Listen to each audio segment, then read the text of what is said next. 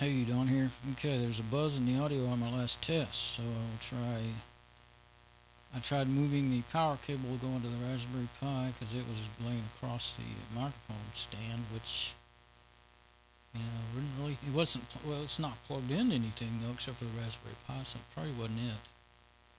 The only other thing I turned on was that Acer laptop that wasn't on before. I don't know if it's in its power. Its power is not into the same power strip as the amps though, and I didn't have trouble in the first video. Let's see the camera. Left the camera on. I didn't reboot the computer either because it was doing alright. I rebooted the Dell 600 because it was running pretty hard. The fan was running, and that helped it. So let's go stop it now and see.